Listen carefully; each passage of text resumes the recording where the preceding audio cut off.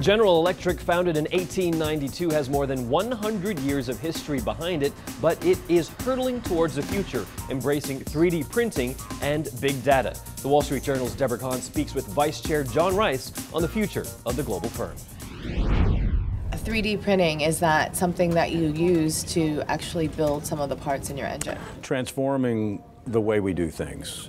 Certainly in terms of the way complicated parts are built. So instead of starting with a big block of steel and whittling it down to something that is maybe a complicated fuel nozzle for a jet engine, you're building that part up. You can do rapid prototyping, you can be testing your ability to build things at the same time you're designing them. Does it save GE money because you can actually print these prototypes now? Yeah, it's lower cost, it's faster, and it also allows you to do things in higher cost countries. Labor cost ends up being a smaller component of what you build. If you look back at the past decade, what do you think has been the most transformative change that surprised you? I would say bandwidth. When we first started down this journey with remote monitoring and diagnostics, we put hundreds of sensors on a gas turbine.